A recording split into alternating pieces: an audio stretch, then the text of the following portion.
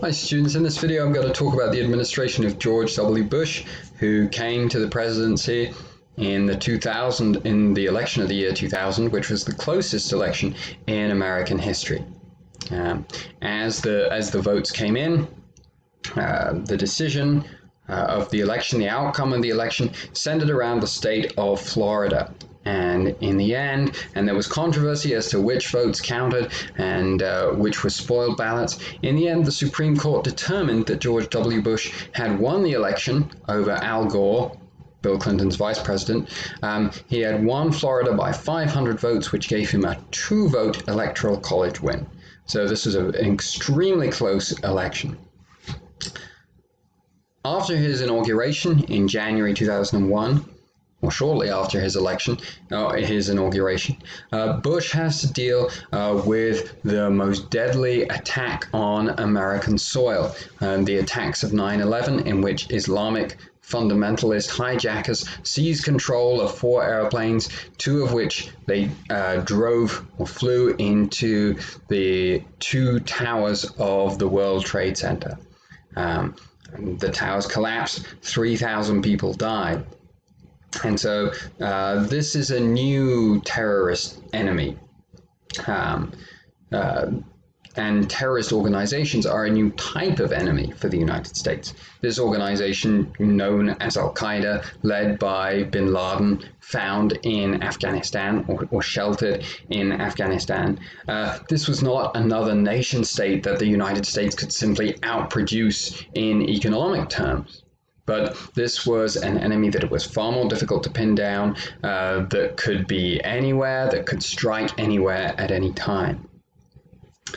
The immediate political effect of the 9/11 attacks is a wave of patriotism sweeping across the United States. Americans were shocked, frightened, angered, and confused by these attacks. And they turned to defending their country and to trying to punish those who had hurt their fellow citizens. And so we see, shortly after this, the Bush administration demands that the Taliban, the ruling Islamic theocracy in Afghanistan, surrender bin Laden, the leader of Al-Qaeda, the group who had carried out these attacks, to them. When the Taliban refused, the United States went to war, and in a few months the Taliban had collapsed. But, and this is a theme that we'll see more in the future, although the immediate war against the Taliban had been won, providing stability to Afghanistan, providing security and wealth to Afghanistan, eliminating Al-Qaeda from Afghanistan, these were much more challenging, and American troops would remain in Afghanistan trying to prevent or trying to accomplish these goals, these very difficult goals. Back at home, the 9/11 attacks were the pretext for the Bush administration to establish the Office of Homeland Security, the TSA, and to work with Congress to pass the Patriot Act. All of these measures, these institutions and these acts, gave the United States government far more oversight over its citizens. It gave the government permission to spy on its citizens, to eavesdrop on conversations between American citizens, and many civil liberties advocates decried these measures. But in the moment, fear of another terrorist attack meant that most people were willing to support these measures, and again, another expansion of the federal government. That's not dissimilar to a trend that we see with the New Deal, with the Great Society, and now with the Patriot Act. In 2002, George Bush promulgated what he called the Bush Doctrine, and this was a new approach to terrorism. It argued that in order to protect the United States from terrorism, the country was justified in launching preemptive military strikes on a region or on a target. So this means that if and this was focused on terrorist groups, this was necessary in order to eliminate terrorist groups and the rogue nations that sponsored them.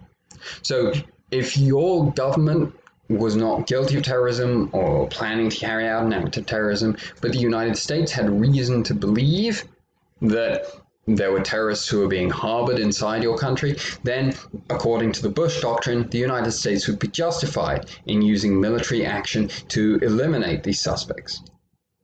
And the Bush administration's focus turns to Iraq and to Saddam Hussein. Saddam Hussein, remember, had attempted to invade Kuwait with the presidency of George W. Bush's father, George H.W. Bush. He was seen as a murderous dictator. He was someone who had used chemical weapons, what one described as weapons of mass destruction, against rebels in his own country and in a bloody war against Iran in the 1980s. And therefore, by some members of the Bush administration, he was considered a threat. He was considered a threat to the freedoms, the American freedoms that the United States was seeking to promote across the world. He was seen as someone who might sponsor terrorism. And these reasons were used to justify the United States going to war with Great Britain against Saddam Hussein. Once again, as in Afghanistan, the war is very quick, very well fought, very well managed by the United States military forces and its allies. Saddam Hussein is defeated, removed from power, eventually executed.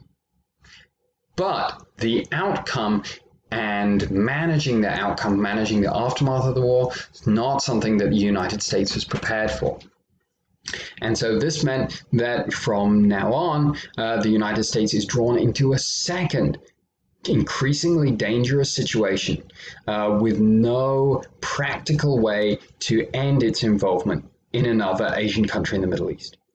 With Saddam Hussein gone, we find that different religious and ethnic minorities engage in all-out war with one another in Iraq. They have no problem attacking Americans either, and that radical Islamists, radical Muslims, are coming into the region of Iraq in order to fight against the United States, who they were increasingly seeing as the great enemy of Islam. And so this means that Iraq becomes much more dangerous, much more violent after Saddam has been defeated. Bush takes the bold decision to increase the number of troops in Iraq as the situation deteriorates. Militarily speaking, this was exactly the right decision, and it pays off. The United States is able to stabilize Iraq much more effectively, is able to provide much more effective support for the government they're trying to establish in Iraq. Nevertheless, like the Tet Offensive in the Vietnam War, it is decisively unpopular militarily. And the war in Iraq had become more and more unpopular, and this was just the latest sign that the United States did not have a plan for how to wage and how to end this war. And the war becomes increasingly unpopular. By the end of Bush's presidency in 2008, it's pretty established American opinion that going into this war in Iraq was a mistake. Waging this war, combined with the fact that the baby boomers, this huge generation in American society, are starting to retire, means that federal debt is starting to spiral out of control. And this is made worse by a housing crash in 2007. The housing market, which had been booming based on faulty mortgages.